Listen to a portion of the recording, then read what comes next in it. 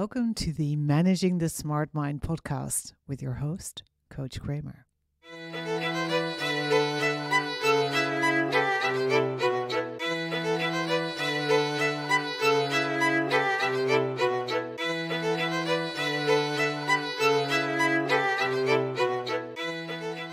This is episode 37, Being Underchallenged.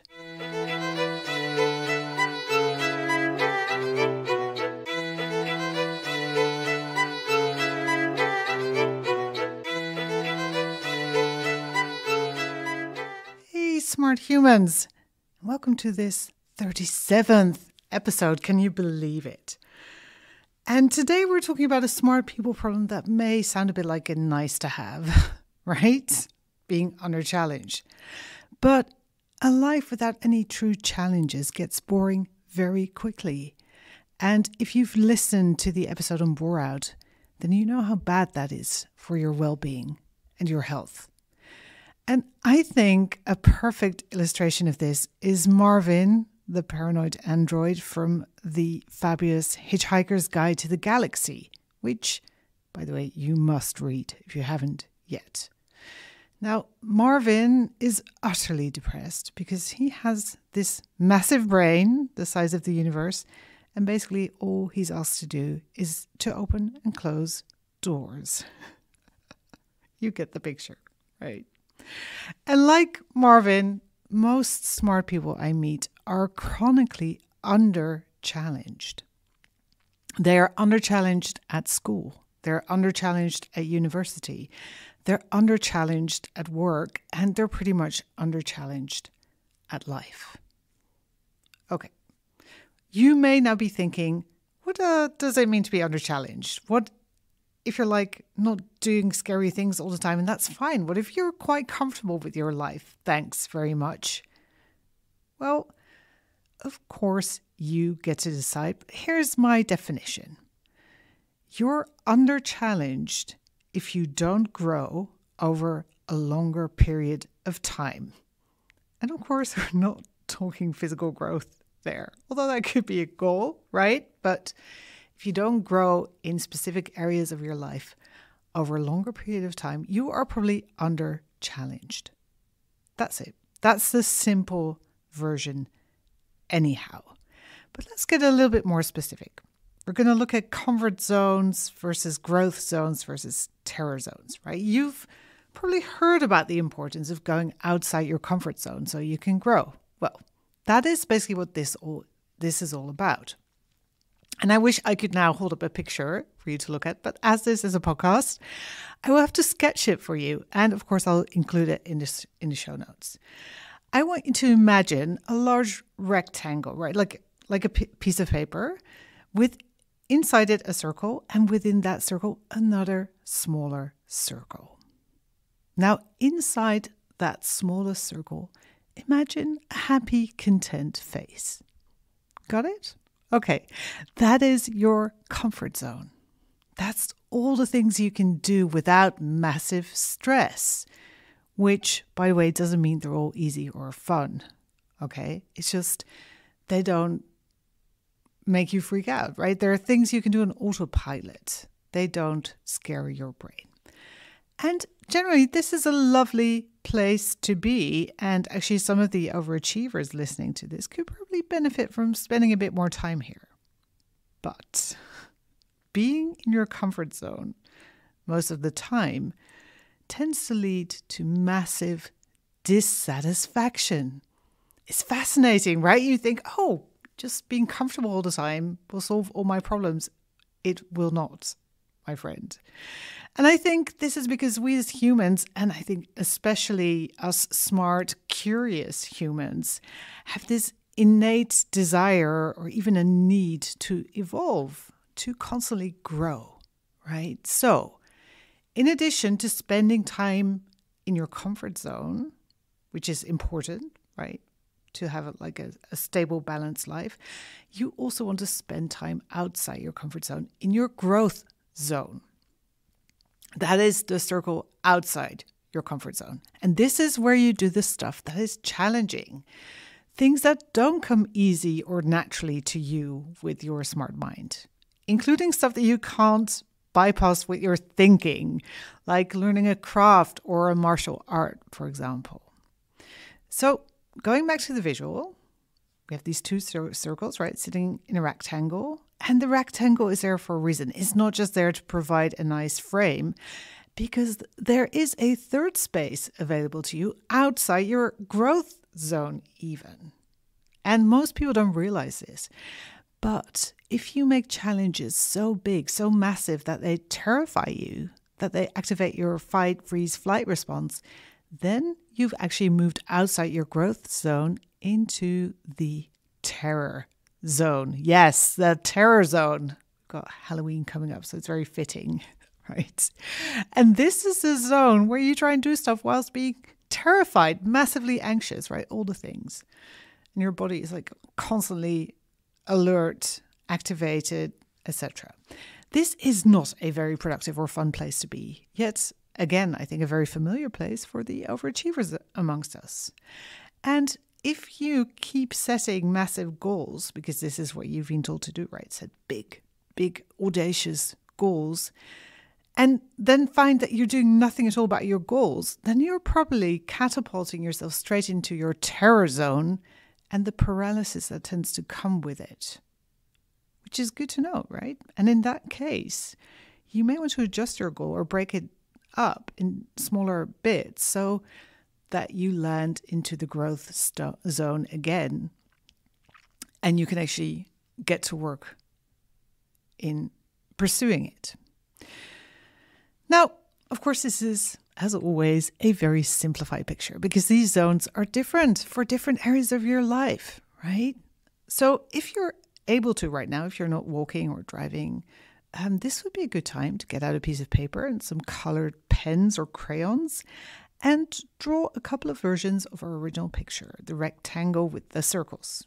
You can give them different colors and name them for different aspects of your life because we want to look at all the different dimensions. For example, relationships, money, career, fun and entertainment, love and romance, learning, health and fitness, spirituality, contribution, etc., right? And again, in the show notes, I have got a done-for-you version of this, but you may find it fun to do your own. Now, what you can do is look at all these different areas, these different dimensions of your life, and simply ask yourself, am I mostly comfortable in this one arena? Do I actually spend some time growing, or am I terrorizing myself? Right? And do that for all the different ones. And once you know, what do you think about that? Are you like, that's fine, I like that, that's where I want to be? Then you have no work to do there. And if you're like, okay, this is probably where I want to move outside of the terror zone, then that's what you've got to do. And in some arenas of your life, you may actually want to direct yourself into the growth zone. I'll give you an example. For me, when I look at my kind of relationship social zone, I have been a bit complacent. COVID helped me justify my natural proclivity for social isolation. I'm very good at being alone. I really enjoy it, which means I haven't been out much or made many friends over the past couple of years. I have been sitting in my comfort zone, and that was fine for a while.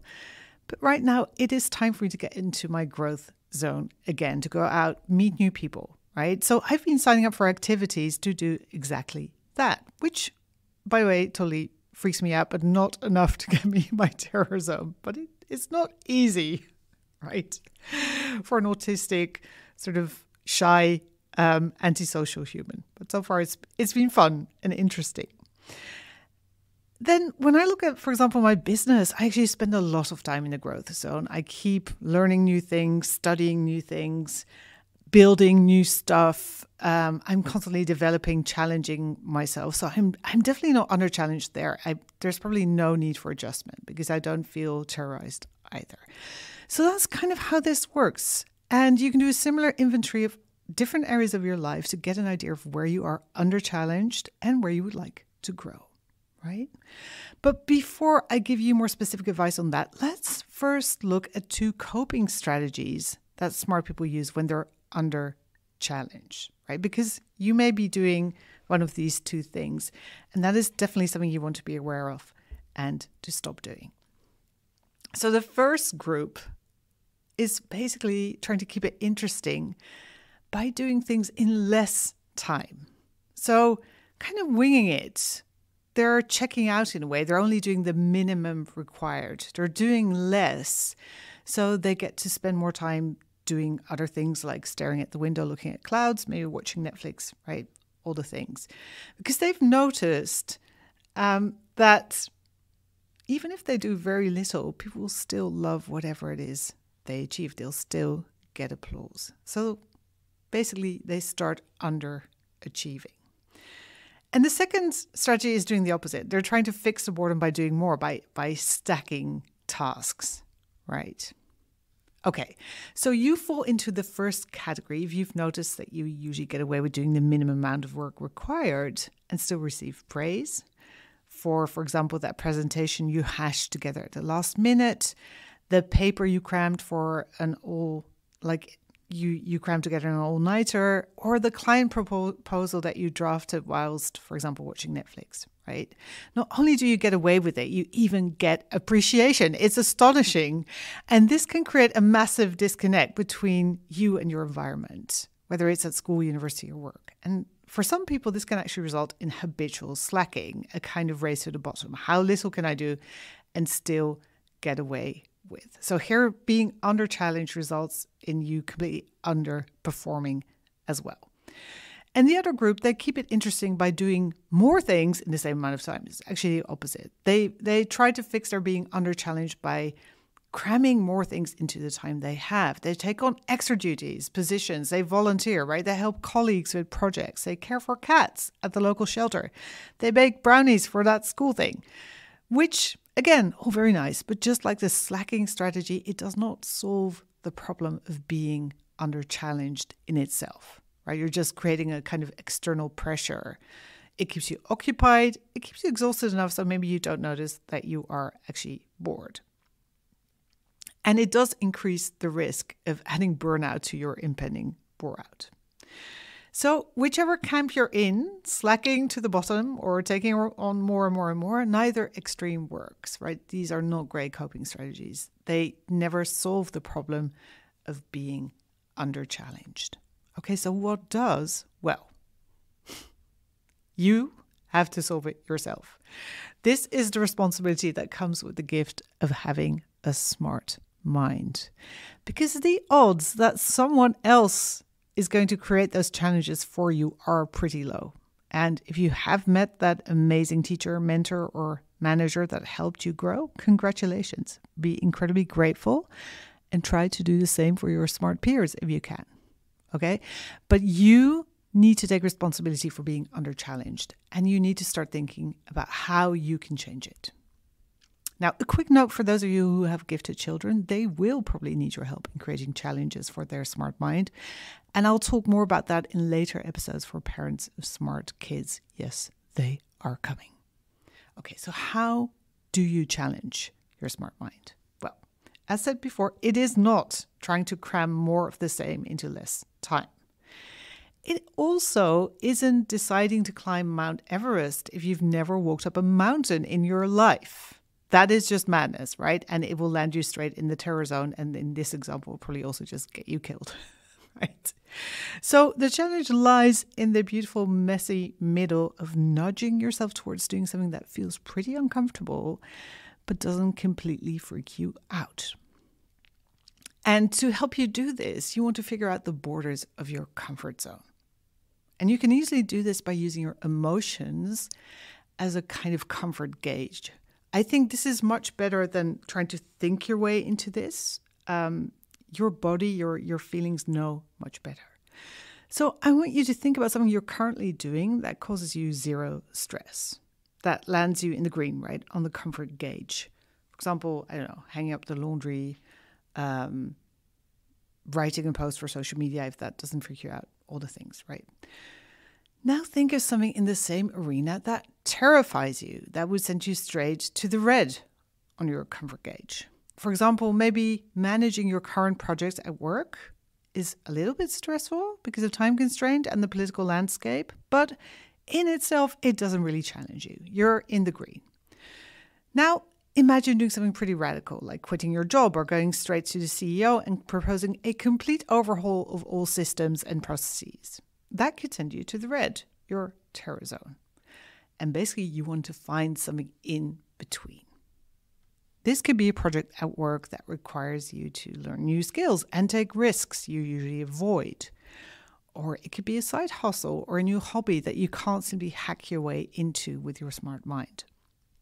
Because most smart humans quickly figure out what is required of them to be successful in a certain situations and how to easily fulfill those requirements. So you want to create a situation where either the requirements are vague or you can't easily fulfill them, or both, which, by the way, reminds me of my master coach training, where our instructors were intentionally very vague about requirements, which caused several of my peers to have massive freakouts, right?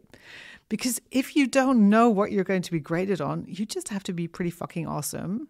Believe that you are, right? Step into your own authority. So can you do that? That is like such a massive path for growth. As for requirements that aren't easily fulfilled or bypassed by a fast brain, this is where you can also consider activities or sports that simply take a lot of practice, which, by the way, will also teach you a lot of resilience and perseverance and grit. For example, learning to play a musical instrument, a new martial art, anything basically with sports. There is a reason so many smart people run marathons, I think. It's not just the endorphins. Visual arts, all the things, right? You can't hack your way to playing Bach's cello suites. You will have to put in the work. You'll have to put in lots of practice.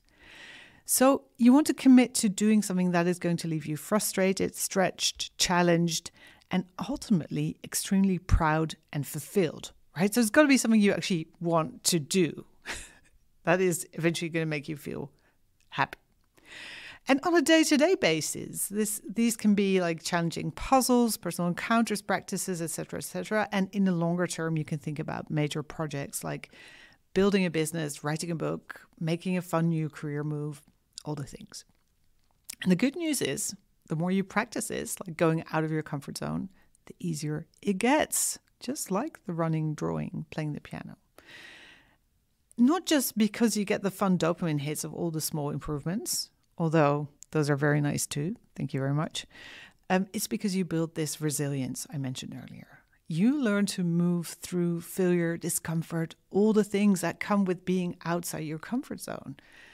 And as a bonus, you will start to feel incredibly alive and fulfilled. How's that? Pretty good, right? Okay, so how do you go about this? First, do an honest inventory. Look at all those different areas of your life we talked about, right, that are on the sheet. Where are you currently not being challenged enough, right? Where do you need to grow? And then, get ready for the part 2, the fun part. You start designing your own challenges. You can turn it into a game where you get to level up, if that helps. That helps me massively, by the way. So, for example, how can you grow when it comes to your relationships? Where can you grow in the way you spend your free time? What would be a fun challenge there? Do you maybe need a money challenge? Is your brain very underused and does it need some extremely hard math puzzles or problems to make it come alive? What about your body? Are you challenging yourself enough there? Although here, again, for the overachievers, I like to stress to always challenge your body with kindness, right? What would be fun when it comes to fitness? Would you like to be able to do cartwheels, run 10K, cut through blocks with your bare hands, right? You get to decide. It's so fun. So look at the different circles, the different arenas. Spend some time dreaming up all the ways in which you can start challenging yourself. And remember, you don't want to be in a red zone. You want to be in the orange stretch zone. And then, to prevent overwhelm, simply pick one to start with. Pick the one that calls to you, the one that feels irresistible, and accept the challenge. Commit. Don't give up until it's done. And if you need some help setting a clear-cut challenge, then check out the earlier episodes on goal setting, right? Do it, achieve it, and then notice how you feel. Much better, right? Because your smart mind deserves to be stretched and challenged, and so do you. So give it what it needs. I'm wishing you a week in which you get to stretch yourself in the best possible way. Until next week. Bye-bye.